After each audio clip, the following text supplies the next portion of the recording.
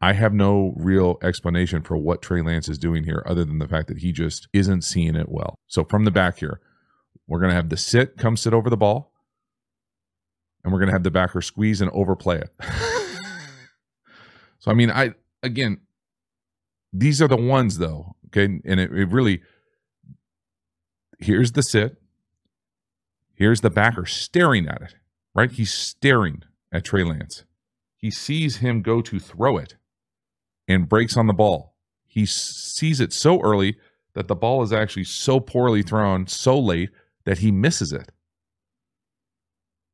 It's just really it's hard. It's hard. This is hard. This is hard to do. And this is the type of stuff that I'm going to be honest here and say that this is the stuff that is hard to stay in the league with stuff like this coming out.